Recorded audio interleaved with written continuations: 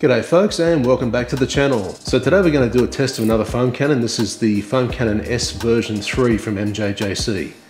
Now I'm a little bit late to the party with this one because I've had a few scheduling conflicts, and the weather outside hasn't exactly been the most friendly. It's either been very windy or very hot or raining. So today is probably the best day to do it, so we're just going to get it done.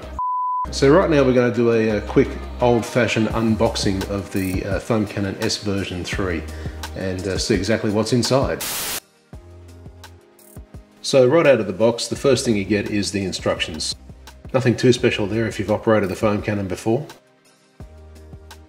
So then you get the foam cannon head, which is largely the same as the Foam Cannon Pro, so the same construction, pretty much everything about it.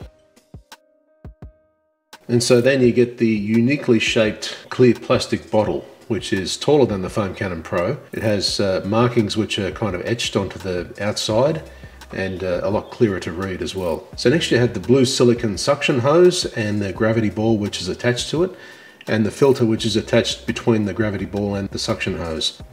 So then we get the Karcher fitting. The only thing that they really don't supply here is the PTFE tape. Now, according to their website, they don't really have a need for PTFE or any kind of spray-on substances like you would normally have.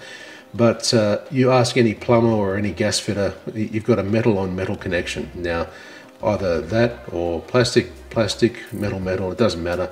Over time, you're going to get wear. And if you take these apart and then put them back together again, you're eventually going to need PTFE tape or some kind of other medium to put in between those two connections. Now MJJC will send a 1.1mm orifice, but with the Karcher K3 it's not really necessary because it won't really work with it. It's just a little bit too small. And so now we'll put all the parts together and go take it for a test run.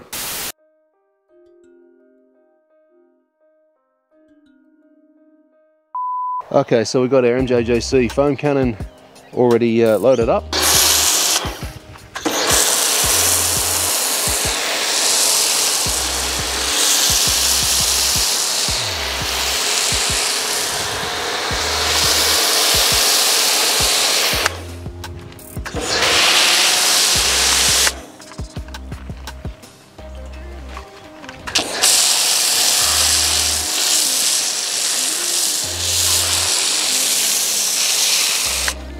As you can see, the foam actually builds up quite thick. It depends on the setting here. It's really fine adjustment, so you've got to be really careful with it.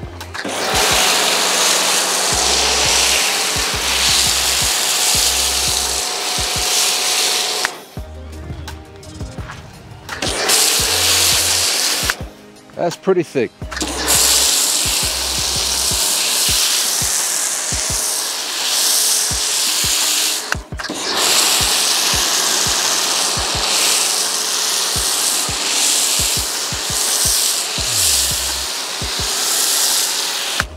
So like I said earlier, this is one of these days where it's been not quite hot, not quite too windy. I mean, there's still wind about, but it's going to be less affected.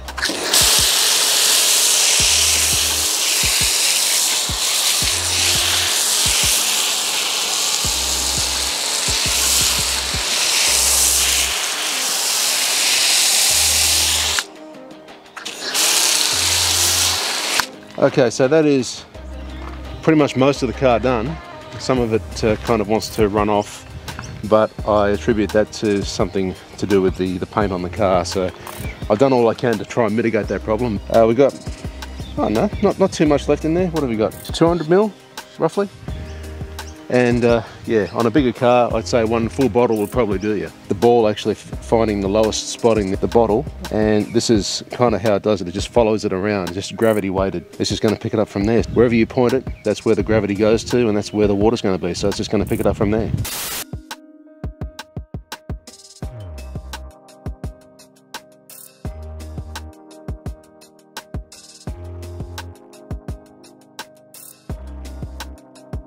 So as usual, we'll let this sit for a little while and we'll take it all off and show you how it looks afterwards.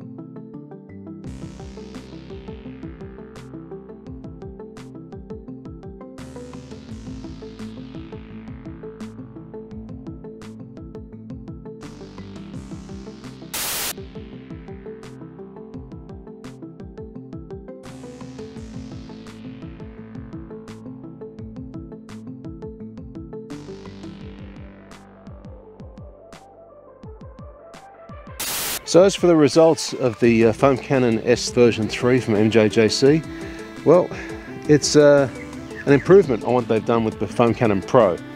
So they've improved the bottle design. The foam delivery is through a 1.25mm nozzle. It's actually quite good. It's just you've got to tune it up. It's actually fairly easy to put on, and it comes off quite thick. So I was mildly surprised with particularly how it comes off. So I use the MJJC foam, and it wants to stay there pretty much the same dwell time as the Foam Cannon Pro. But I think the delivery of this is a little bit more of an improvement from the Pro.